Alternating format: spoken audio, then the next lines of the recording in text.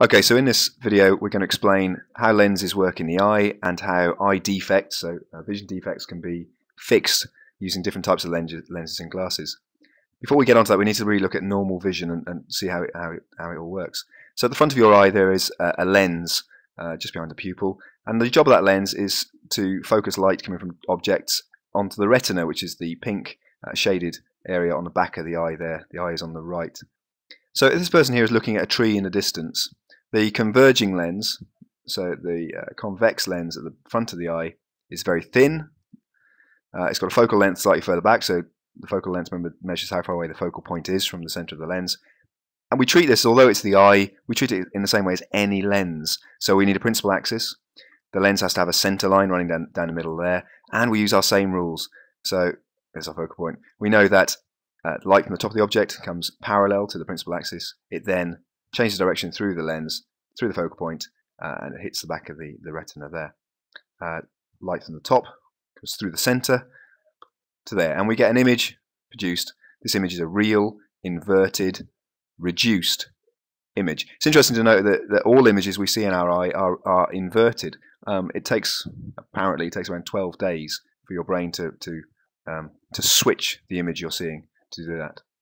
What happens if we look at an image which is a bit closer? Well, the lens changes shape. So what happens is the focal point comes much closer to the lens, so that the image produced now, again, is produced on that retina. So we have to move the focal point towards the lens. To do that, the curvature of the lens has to increase, and we do that using the ciliary muscles. Now, if you're short-sighted, that means you can't focus on far-away objects. So we're going to look at the nearby object first of all, so the one at the bottom here. What happens with a nearby object? Well, seeing things that are close, absolutely fine. So it happens in exactly the right way, and we get to see it. Now, what happens if you can't focus on far objects is this: the image appears, it doesn't appear on the back of the eyes, which means you end up with a blurred image, out of focus image.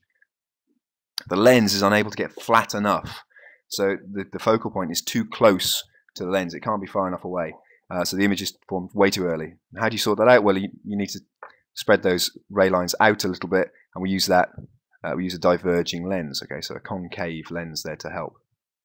Long-sighted, it's the opposite. It means you can't focus on near objects. So a far object, no problem at all.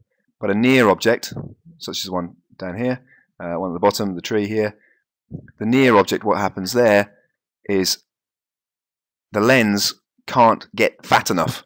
So it can't move the focal point close enough to it. And what ends up happening is the image is produced behind the eye. Now, obviously, no image is produced. All we see is whatever hits the retina. That's a blurry image. Because the two ray lines don't meet on the retina, it means the top of the tree isn't a clear, sharp picture. So the lens is unable to curve enough. The image is behind. So what we need is the ray lines need help there to converge. So what we do is we put a lens in front in our glasses, and that lens would be a converging lens. That's how the lens in our eye works, and how glasses help sort out sight defects.